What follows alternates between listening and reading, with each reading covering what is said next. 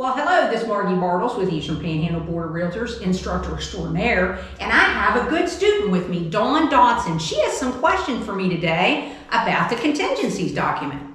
Hey, Dawn Dodson here. Hey, Margie, I am always interested in understanding some of the underlying details of the contingencies. And I always wonder, do I have to explain every single one of those contingencies to my clients? Well, I think what you want to do, Dawn, is you want to make certain that the client understands what they've asked for or what they're really willing not to look at. And the area that gets probably the most questions is the home inspection area. The one area of the home inspection that is absolutely probably newer in the last couple years is that area on as is with without inspection and as is with right to terminate. Do you use those? Well, you know, I try to because I think that it's important to understand. And then the problem is sometimes we get confused about which one is the right one. Indeed. And I'll call your attention to page 1 of that contingencies document and the pre-print bold at the top that says, by selecting 1A or B, below the seller is relieved of any inspection remediation. Seller doesn't have to do any work in those. And that's great for the seller. Indeed. But what happens to the buyer? And that's always an issue. So you want the buyer to make certain they get all their questions answered before they commit to how they're going to do inspections. Okay. So if I ask for a home inspection with right to terminate, then that just means all I'm getting is the home inspection for the client? Indeed, if you fill out number 2 on the contingencies, which is individual inspection contingencies, you can indeed do an as-is home inspection and right to terminate, but you can add other inspections after that contingency. A lot of agents don't realize that the other inspections in the contingencies areas indicate that the seller will do work. And so that's the reason anything after number 2 in that contingencies indicates the seller may fix some things, but 1, A and B, indicates the seller is not doing any remediation for anything. Okay, that's good. And now is clear to me. Okay, that's always good to hear. The other thing that I do want to call your attention to, particularly with a termite inspection or a well and septic inspection, is it talks about if there are issues with either of those inspections, the seller is going to actually take care of whatever the issue remediation may be. Okay. Yeah. And that's more good information. So what is the difference between the right to terminate? If I have a client and we get right to the last day, what should I do if they haven't made up their mind yet?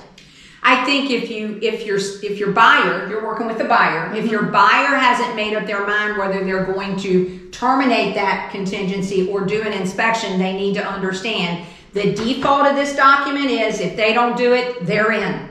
Okay. So this document, so they don't have any choice. That's right. They either don't do the inspection or they do it, but this contingency area defaults to the buyer will proceed. Okay.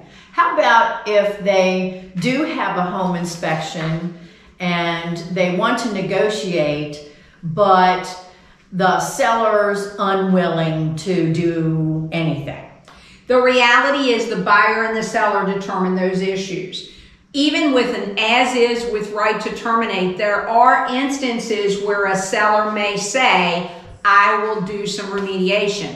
A real good case in point is if it's a latent material defect. Oh. Okay. Because think about this, if it's a latent material defect, the seller's going to have to disclose or fix it for any buyer. So that changes things for the seller. Okay, good to know. So Margie, when we talk about termite, there's a blank line at the end that you can put a number in. So what do you think's best to put in there?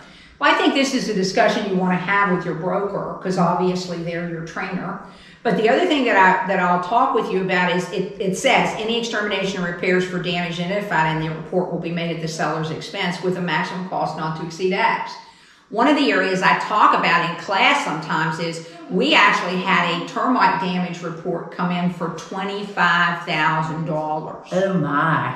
You know, now that's obviously the largest we've ever had come in, but indeed, you want to make certain that your seller isn't obligated for a tremendous sum of money by the document they're signing. So I think you might want to make some determination on what would a termite treatment cost, and then do you believe there's any damage? Yeah. So I think you really need to think that through, particularly in response to whether you're representing the buyer or the seller. Yeah.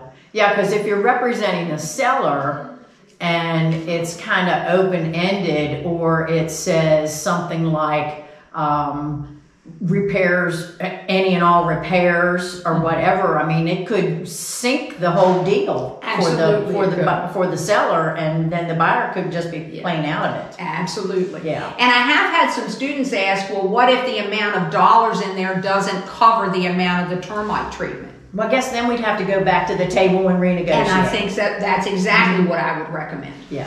Makes sense? Makes sense to me. Sure.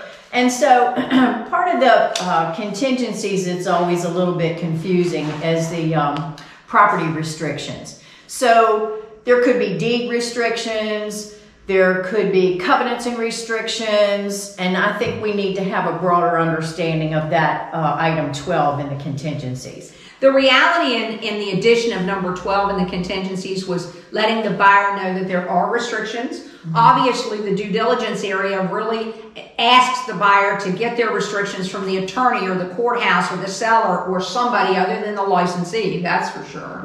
But what we want to make certain of is if the buyer has, you know, maybe they have a need that they want to park a 28-foot RV in the driveway. You know, the reality is somebody needs to determine, can they do that? And we don't want that somebody to be you. Right. Yes, especially there's so many people that want to have chickens now. Indeed. I don't know why, because anyway, but chickens are a big deal, and a lot of places are just flat out, they don't want chickens. Absolutely. Yeah. And so, you know, in the restrictions area, you'll have a general idea what the buyer is going to do with the property, maybe just live in it, but maybe there are other things that they're really wondering about. Those are questions you always refer to the attorney. So these are questions that are really specifically for covenants and restrictions. But let's suppose that there's deed restrictions on whether you can have a 28 by 40 foot building or anything like that. So how would a consumer find that out? The reality is that the courthouse documents will talk about it, the deed itself, or the copy of the restrictions. And indeed, there are some deeds on properties that have no restrictions, but the board attorney has indicated every deed that you'll see historically says and restrictions of record. So it might seem like it doesn't have restrictions, but only an attorney can tell you that. And they might have to go way back. Indeed. Okay. Indeed. Right. Thank you. There's this last portion of the contingencies that says general. And I have a lot of times wondered, what specifically might I be using general for? Well, and Dawn, you've been in my classes before, so you know I've really limited you to about 3 lines there because I hate you to fill it in. I know, we're not allowed to practice law. That's really a problem if we do. But a lot of times what I'm seeing in that area of the contingencies is maybe there's a specific roof inspection. Maybe there's a pool inspection. Okay. So it may be something that's very specific to that property. What I would always caution you is don't get too wordy. What we all know is when you get real wordy is when there's really an issue. Less is more. Always. Hi, it's always best for you to contact your own broker. I work very hard with agents and want them to do their best job, but I too have a broker that I have to consult. So always check with your broker before you fill out a document. Guys, we really appreciate you listening to our YouTube rants today. And what I would also say is consult your broker with any questions. Your broker may have a different opinion than us, and that's just fine. And always remember, the West Virginia Real Estate Commission really determines the law, not how you do your business, other than following the law. Take care. Thanks, Margie. You're welcome.